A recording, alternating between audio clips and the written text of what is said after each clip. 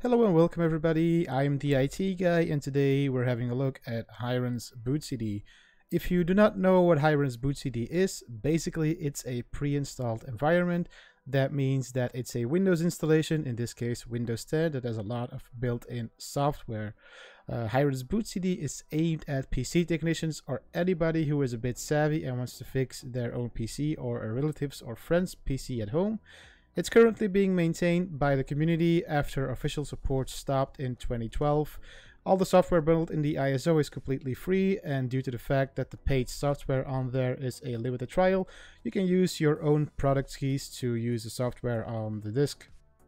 For example, Acronis True Image is one of those softwares that you'll have to provide your own product key for.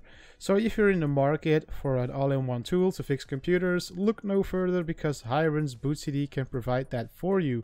Now let's have a look at how the software works when we boot it up. So when we boot up Hiren's boot CD, we can see that there is already a custom start menu to begin with. It already looks better than the original one in my opinion, and it also has a lot of neat features.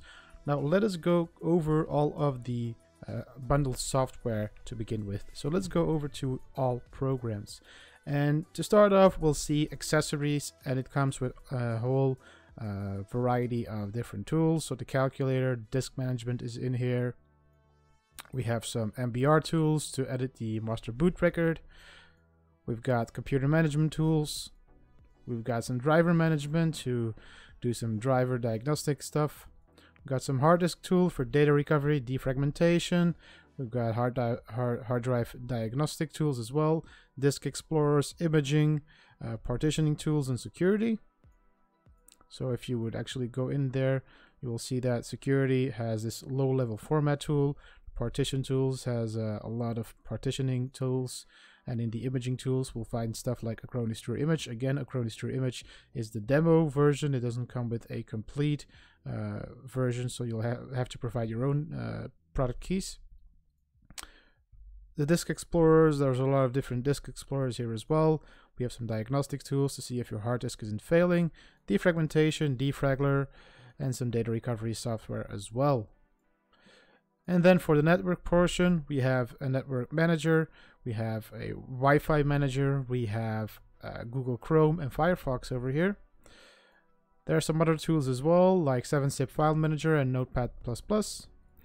So here we can burn CDs or burn a bootable USB drive. There's some security tools in here as well, like an antivirus and anti-malware. We have some key finders. These are golden if customers or the people you're fixing the computer for, if they lost their product keys, if they're still using something like Office 2010, then it's very easy to find the product key. Or also if you have to reinstall Windows before you start reinstalling and the people cannot provide your the Windows key for reinstallation, you can easily just extract that from the older type of computers. We have some password editing software. Got some system tools as well, and some Windows recovery tools as well. So as you can see, there's a lot of software that comes bundled in, and also the nice thing about having a pre-installed environment for troubleshooting is that it comes with a built-in web browser. In this case, there are two. We have Google Chrome, we have Mozilla Firefox, and this gives you the ability to do Google searches on the fly while you are fixing the computer without needing a second computer to do so. So overall, this gives you a lot of flexibility to diagnose and repair computers, and the best part about it, it's free, except of course for the limited software like Acronis. But all in all, it's a must-have in your arsenal if you are fixing a lot of Windows computers, or just to have around in case you ever need it.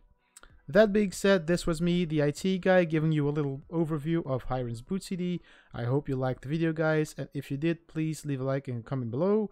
And if you want to see more of my videos, please subscribe, and I'll see you in the next video. Bye bye.